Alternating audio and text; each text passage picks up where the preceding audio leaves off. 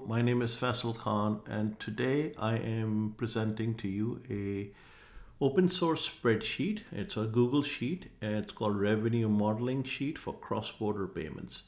You can use this generic sheet to model pretty much any cross-border payments that you want to do.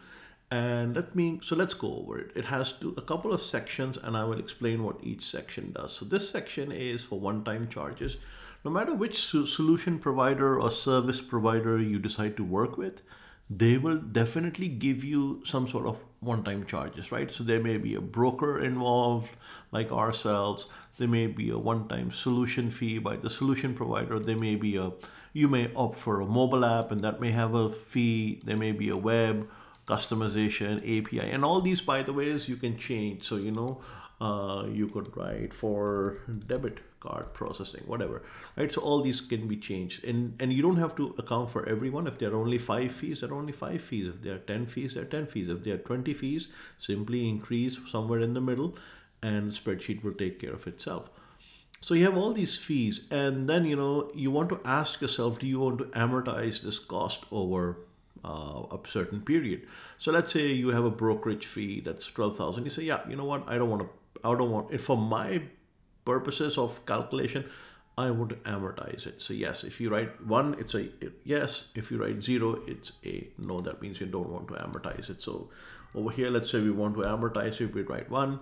The period you can define for amortization is up to you. Typically, it's 24 months. In some cases, it's 12 months, etc. So that means if you take 12,000 divided by 24 months, the monthly amortized cost is 500. And you can put 0 or 1 based on the applicability of these charges. So over here we see that the total charges are 86,101, but they're not really 86,000 because this is 0 for amortization, this is 0, but this is what you have to pay. And if you amortize it from here to here, I want to be very clear that the amortized amount is only from here to here. It comes out to $1,833 per month, right? So that is what it comes out to be. And for and like I said, you can take this amount and you can amortize it any which way you want.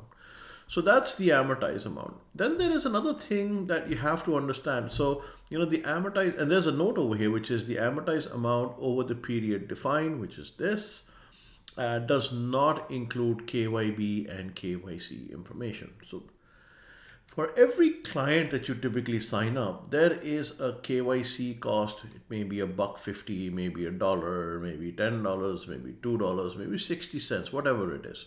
And for a business, the fees is much higher. It's $50, $100, 80 euros, I don't know, whatever it may be.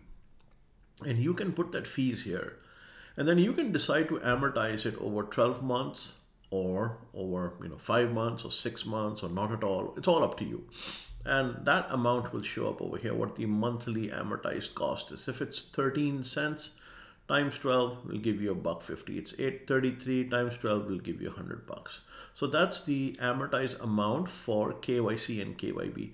Please make sure in the modeling itself, only one of them is used. You cannot have a model for both KYC and KYB. That just is not allowed. So, make sure that you are either dealing with a KYC model or a KYB model, not both. So this is something you'll have to think about, right?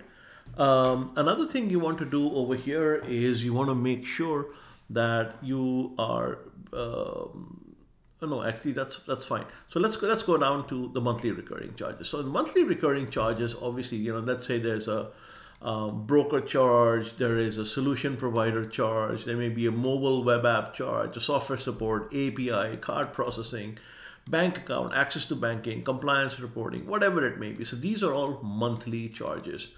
And then what we will do also, we will also take the amortized charge from here and place it in over here, right?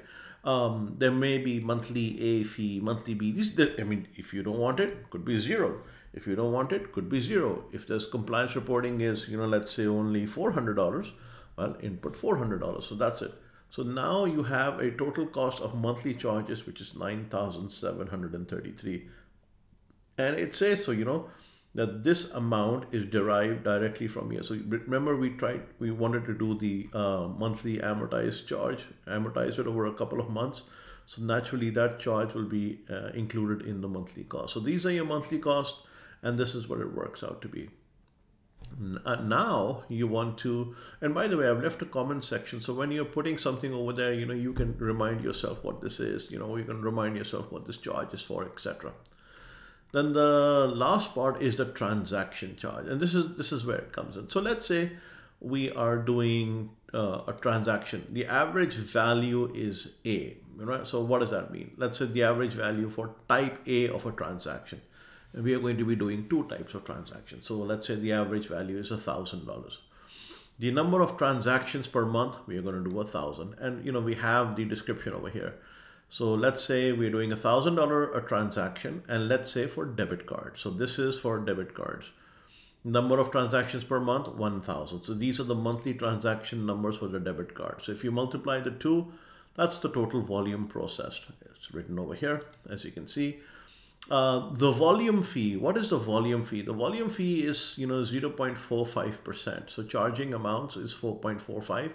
So if you want to do 0.45 of a million, that is $4,500. So 45 basis points of a million is $4,500. And let's say there's a network fee of 25 cents per charge. So if you got 1,000 of these times 0.25, you got $250. So this again is a expense you have incurred. Then there is the debit card rate. Let's say the debit card rate is 1.1%. So what's 1.1% of a million? Well, it's $11,000. So we have 4,500. This is the volume charged by the solution provider. They're not doing it for free. You have to give them some money. The $250 is the network fee that the network charges, Visa, MasterCard, whatever network it may be. And then the transaction, the debit card rate. And now over here, you have to come up with the KYC or KYB. Remember, you can only have one of them. You can't have both of them. So right now we've said, the KYC is 62.5. And over here, we're saying the KYB is 50%. So we are saying 50% of our transactions are, let's say individual, and 50% are businesses. What happens if we change it to 60%? If we change it to 60%, then we'll have to change this to 40%. Remember, we have to make sure that the total adds up to 100. So that's the way it has to work, right? We can also do it over here differently. We can add a number over here, 40%, but then we can't have 40% over here. I mean, it's just natural, right? You have to add up to 100. So let's say this is the case, but let's reverse this thing. We had a different number up there, 50. It's just to make the math easier. So the monthly cost for all types of transactions A that you've done, you had $1 million to process. Your monthly costs were 4,886.67. Where did this number come from? Ooh. Monthly cost amortized include based on the number of transaction percentage. What does that mean? So this is something you'll have to just think about it slightly more. D39, look where D39 is. D39 is here. It's 1,000, okay.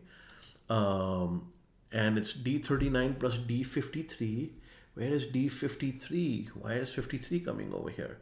Okay, the total number of transactions. So we're looking at the total number of transactions. We're looking at the transactions over here and over here, 2,000.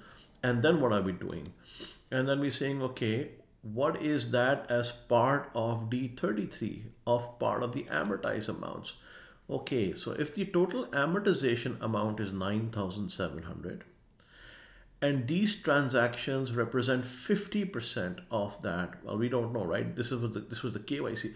We want to look at this figure.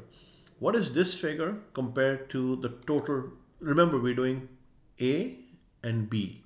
Those are the two types of transactions. The total transactions are 2,000. So what does this mean with respect to this? So you're simply taking 1,000 divided by 1,000 plus another 1,000, which is 2,000, times this, which is 50%. So that 50% should be 4,886. So that's the amortized portion contribution to this thing. So what's the total expenditure? It's this plus this plus this plus this, and this is the amount. And when you take this amount based on the total $1 million that you process, your average transfer percentage is 2.06789. 79, sorry, my bad. And in dollar terms, for every $1,000 transaction, you're paying $20.68. The same analogy is required for B. So for example, here we're doing ACH transactions. We are doing, and let's say, just to show you how it differs, let's say these are 2,000 transactions. They're not 1,000, they'll be 2,000. And you'll see how the numbers will suddenly change. This number above is going to go down because it'll be a third of whatever it is. And this is going to be 2/3. You see, that's a third, 3,000, and this is 2/3, 6,000 of the total amortized amount. So now we have 2,000 transactions. Average transaction value is 1,000. The total amount we're processing is 2 million. The total volume fee is 0.45. So it's 45 basis points of a million is 4,500. Of 2 million is 9,000. The ACH charges are 25 cents. So it's 500 of 2,000. There is a KYB charge. So we're saying 50%. So what does this 50% actually mean? We are saying 50% of these transactions, 50% means 50% of these transactions are going to be KYB'd for the very first time. We have clients, some are recurring, some are not. So if you write only 10%, that means only 10% of these clients are coming in for the very first time. So remember, 50% of this is going to be 1,000, right? Right? And then what's the KYB cost? So the KYB cost is very simply F58, which is, this is it, times, hold on, it's going to be D53, which is here, the number of transactions, times G15, which is up here, right here, 8.33, that's the amortized cost, times the number of transactions, and 50% of that, and that's because the transactions are 2,000, 50% is going to give you this exactly. So that number is correct. The monthly cost, this is the amortized cost. You add all this up, you get 24,000 something. That's the average cost of 1.21, and the average transfer cost in dollars is this. And then you can add both of them up. Your total revenue was 3 million. Your total expenditure, was 43,000. The total amount that was actually transferred was this. The total number of transactions was this. The average cost of transactions, if you include both type A and type B, was 1.4460. And the number in dollar terms per thousand was 14.46. It may seem a little confusing while I may be speaking this up, but this is a really, really useful sheet that you can use. You can go to where this video is posted. You can go there, simply go to File and copy, duplicate it, and then you can use it as much as you want. You don't have to give any references, etc. that was offered by us. Feel free to use it. Feel free to modify it. I probably will make one more that is now going to have the payout section as well, which is going to include the FX portion, but that I'll do in a couple of days. But anyways, I hope you find this useful. As always, if you have any question or comments, please don't hesitate to ask. Till next time, Faisal Khan signing out.